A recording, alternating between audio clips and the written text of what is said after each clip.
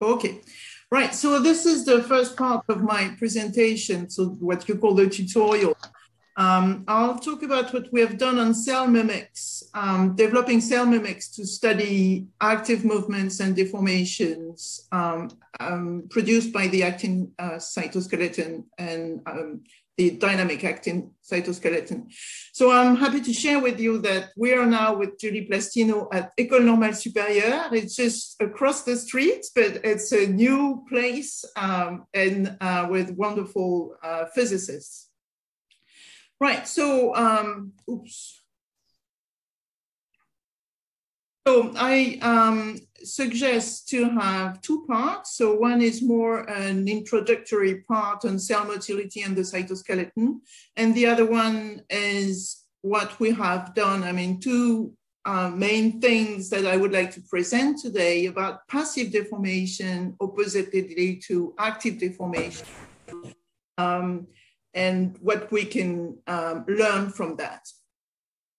So I'd like to start with the fact that motility is just, motility of small cells is just a matter of filaments and motors. And you know these sperm cells with a flagellum that beats and is able to propel this forward. And you know these movies about a neutrophil that is chasing work. So anyway, never mind, it doesn't seem to work, but this neutrophil is able to move by assembly of filaments and motors inside this cell. So this is just something that sticks to the substrate. But in fact, what I want to say is that whether you have a flagellum or whether you need to organize yourself to have your motility mechanism inside the cell, you need filaments and motors, and it's just a question of different organization. So on the left, this is sperm cells or bacteria with a flagellum, and on the right, you have a crawling, what's called crawling, oppositely to swimming. But it's just a matter of vocabulary.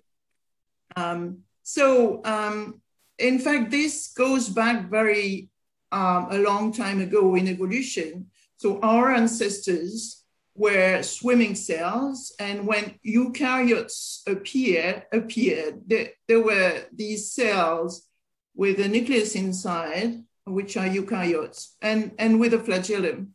But when these cells had to assemble to make an organism, then all these flagella and motors needed to get inside and get organized in such a way that the cell could still move even within an organism. So what is cell motility? So this was understood by Abercrombie a while ago, when even before we had all these very nice imaging capacities. But in fact, so he was the one describing cell movement, so crawling cells in 3 steps. So imagine you have a cell on a substrate. So it's the same, it's slightly different in a cell in an organism, but a cell on a substrate, you have some adhesion of the cell to the substrate that could be the extracellular matrix, but let's look in the laboratory. So you have a cover slip here. You put your living cell on top of it, and what you will see that it will move in 3 steps. So one will be what's called actin polymerization underneath the membrane. So step 1 is that this actin dynamics is able to push the membrane forward. The second step is the development of new adhesions, so that this newly deformed membrane can stick to the substrate. And the third one is retraction of the back of the cell. And in fact, if you look at how these actin filaments are organized here, you find this organization, So you see a branched actin network that is able to push the membrane forward. So here the membrane has been removed. It's the interior of the cell. And the question is, how is that possible that the branched network can push the membrane forward? If you look at the cytoskeleton at the back of the cell here, it's the same style of organization with actin filaments here that are able to be put under tension by molecular motors that are represented in red here. So the actin filaments are in green, the molecular motors are in red, and here this can contract, whereas here it's the simple actin polymerization of the filaments at the front that is able to push it forward. We have worked extensively on actin polymerization, and the interesting thing is that this actin polymerization mechanism, so the fact that actin filaments can grow and push an object, this is found inside cells. So these are endosomes inside cells that are pushed by this, what has been called comet, actin comet, made of filaments that are able to deform the shape of this object here, or being hollow here. I won't have time to go into these details, but it's the same mechanism that pushes the membrane forward, that pushes objects inside the cells. So we want to understand how it works. So in fact, the cell is a much more complicated thing. And in fact, if you look at the cell, you have actin filaments all over the place. This is a cell that is moving towards this direction. So you have filopodia that are parallel filaments attached to the membranes that grow. So here in yellow, you have the new actin monomers that are inserted between the membrane and the actin, or branch filaments that are able to push the membrane, or tethers that are able to attach the growing actin filament to the membrane. Here you have motors. Here you have sort of arches that are put under tension by motors sliding on the actin filaments. And here you have motors contracting the actin network and attached to the membrane. And the difficulty is that all that is active, all that consumes ATP, it constantly moves, it constantly polymerizes, contracts, and then we need to understand how this works. And we have dashpots and springs, but we have also some activity here that we want to understand. Right, so how do we try to understand that? It's with reconstituted systems, and I will show you here a sort of gallery of some of the approaches we have developed. But the main idea is that we have here an object, either a bead, a droplet, or a liposome, on top of which we reproduce the polymerization of actin filaments. So here we have an activator of actin filament growth, actin network growth, and it's able to grow at the membrane. So proteins are not to scale here. I think this is very big here because we spent sort of 3 years working on that, and the rest just is, works by itself. So then we can add some ingredients here. So all these filaments grow as a function of time. And then we can add some what's called capping proteins that will prevent the filaments from growing. And we can add molecular motors. So what we see is that we're able to reduce the deformation of membranes. We can see what we have called symmetry breaking. So here we have a network that grows around a bead, and after a while it's under pressure and it breaks open. It can also propel these beads inside the liquid, and we can have some peculiar motion here with an oil droplet where so actin filaments, actin network growth is able to deform this oil droplet during its movement and with the saltatory motion.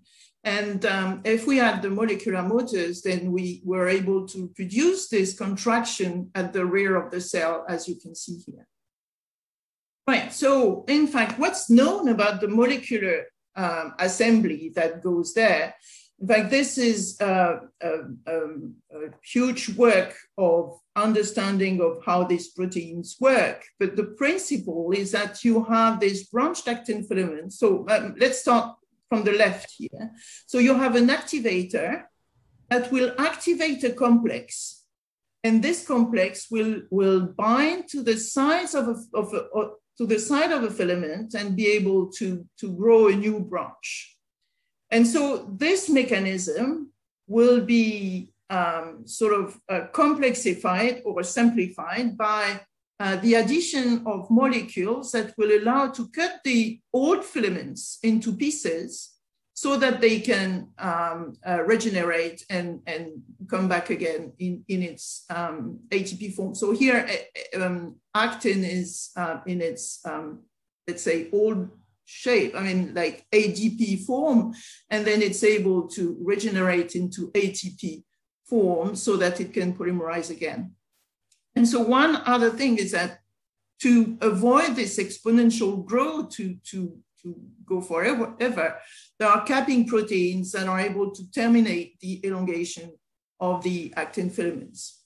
So in fact, for a while, so this is sort of the biochemistry, how the biochemistry works in solution. But for a while, we didn't know how it worked at the membrane. So how can a filament push and elongate? You see, there is an obstacle. So how can it both push and detach and elongate? So there was a work by the group of Laurent Blanchon in Grenoble that was, I think, very enlightening. So what they did was they took an activated fiber that you see here. So here behind this, there's a fiber where you put the activator of actin polymerization, and you look at the function of time, what happens. So you see, because it's activated, it's able to polymerize actin. So you see a new filament that is growing here. It's the red arrowhead. And then it's able, once this new filament touches the activated fiber, it's able to create a new branch. This is the yellow arrowhead. And so this filament will continue, it's free. You see, it's attached here to the activated fiber, but it's fluctuating. So it's a semi-flexible filament that is able to fluctuate. And then when this filament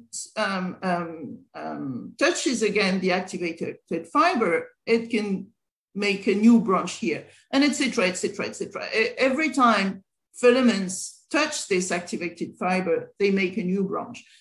So in fact, the way we understood it in a sort of at a mesoscopic scale is that you form new branches at the surface, at the activated surface, and then you have these proteins that are able to finish the growth of the filaments, and then you create a sort of active zone next to the surface, whether it's a fiber, a one-dimensional surface, or a two-dimensional surface, or a more complex surface. And then this polymerization is able to push this dead zone away to add some more material at the surface here. Right, so now what happens within this network?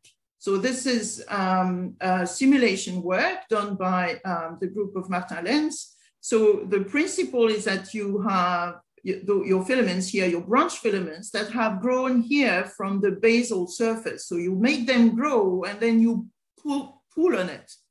So you see that if you pull on something dense, you will generate within the network some stresses on the filaments. If you do the same on a less dense network, when you will push, you will accumulate no stress inside this. So in fact, this sort of stress accumulation in a dense network, in a dense branch network, this is something you can visualize by making this experiment here. So you take a bead, a spherical bead here, it's a bead of 15 micrometer diameter. And then you add you activate the surface of these beads. So the monomers are and they polymerize at the surface of this bead. So you generate one first layer of network. And then you continue the experiment, and then you insert new monomers in between this bead and the already grown network. Then you put the first layer under tension ready. And if you continue, et cetera, the first layer will be under tension, whereas the new layer here at the surface of the bead won't be under tension. And so the result here is that because the tangential stress will be the highest here at the surface of the first layer, then this is where it will break, because the stress will increase with time. And this is what we see in this symmetry breaking experiment. So you see that as a function of time. And so the next step is that these beads move at a velocity of about a few micrometers per minute. Just like the endosomes I was showing you at the beginning of this talk, or like cells. Right, so I have two parts, but I'll need to go quite fast.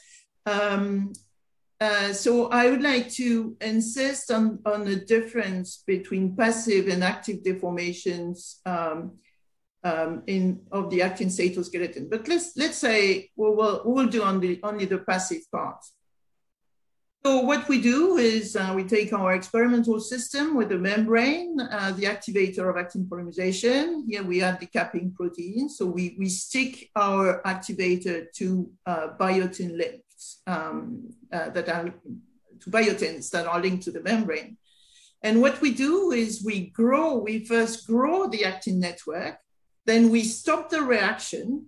In fact, the way we stop the reaction is we dilute the sample, so there is no ATP anymore, no actin monomer. So we grow this network, then we stop the growth, and then we deflate this membrane. So we make water leave the membrane. And so to understand what will happen, you need to know that, in fact, this branch network, if I make a drawing of roughly of how it is, it's a sort of network with a mesh size of about 30 to 50 nanometers, whereas the lipid head is much, much smaller. It's on the order of angstroms. So we have here, imagine we have a sort of a flat membrane underneath this network that is deformable, its shape can vary, whereas we have this that we want to understand the properties of. So what we did was do these experiments. So we grow the actin network, then we stop the reaction, and then just by an osmotic shock, we make water leave the inside, we deflate these objects. And what we see is that, so we have two cases. Either we see this buckling, what we call buckling, so it has a shape of a donut, let's say, or we see what we call wrinkling. So you see there's a big difference between these two. Here we have this buckling like a ping pong ball on which you would have pushed. And here we have wrinkling like my wrinkles around my eyes.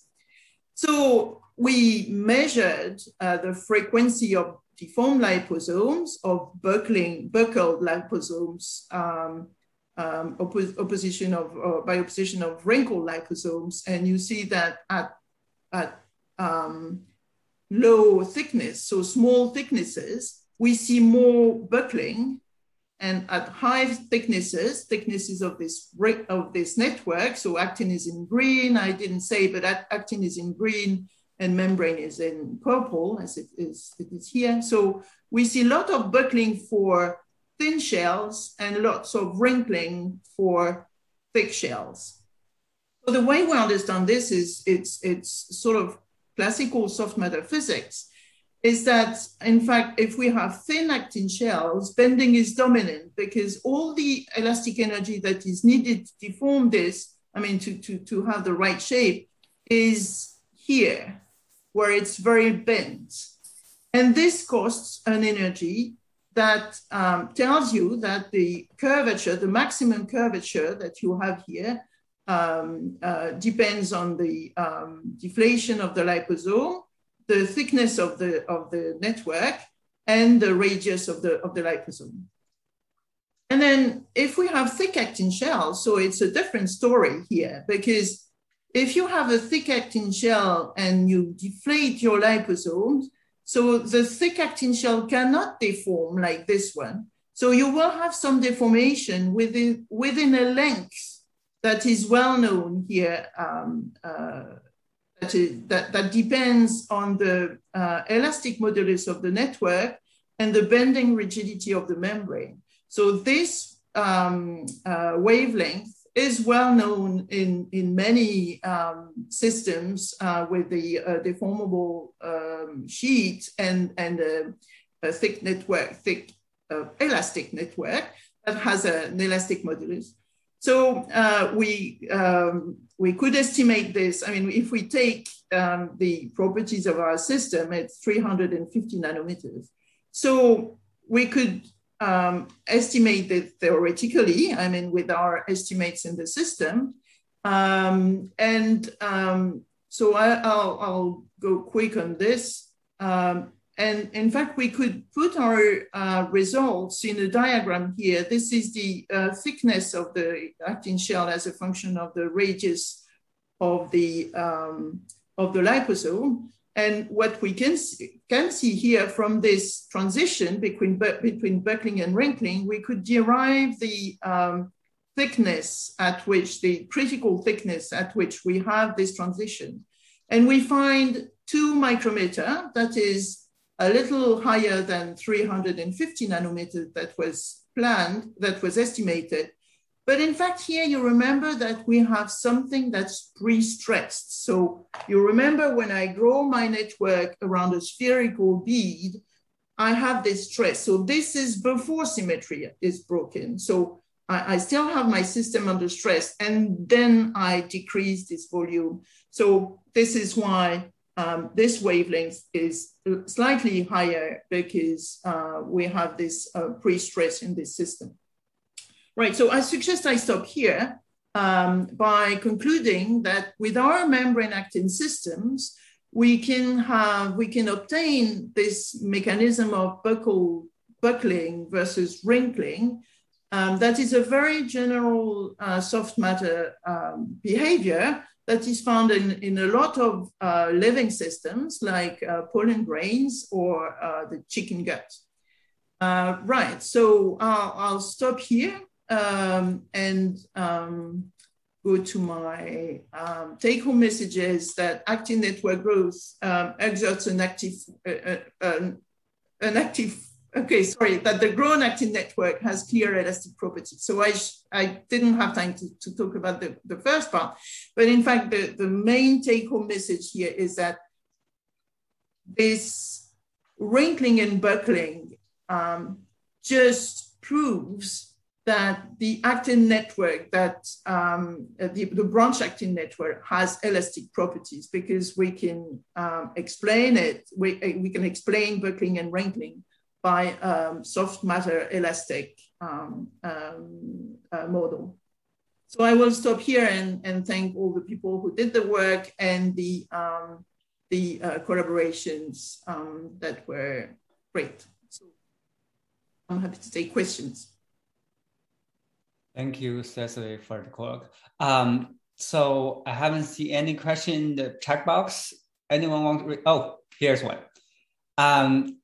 Eric asks, any evidence of relaxation at longer time scales? With right, so we don't have access to that, because then, oh, I see. So if you mean after the wrinkling? So in fact, no. We can, so this happens in 20 minutes. And if we look at the liposomes and shells after hours, they are still there. So the answer is no at the day scale. Oh, okay. So Diego asked questions, can you make an actin network where you tune elastic and viscous properties? All right, that's a very good question. So in fact, certainly yes. But what I'm saying today is that the branched actin network are not very viscous. So we have tried to, so this was in the other part. So we have changed the mesh size of this network by changing the way we activate it. And we still see quite a lot of elasticity. Okay. I think the difference would be in the growth. When they grow, we could see some viscosity arising when by growth, by active growth. You see what I mean? Okay. This is not passive viscosity. Mm-hmm. So the short answer is, in principle, we could, but I don't know how. Okay, probably let's have the last question before we move to the next section. Is Garima asks you, what about if we have a stretching also?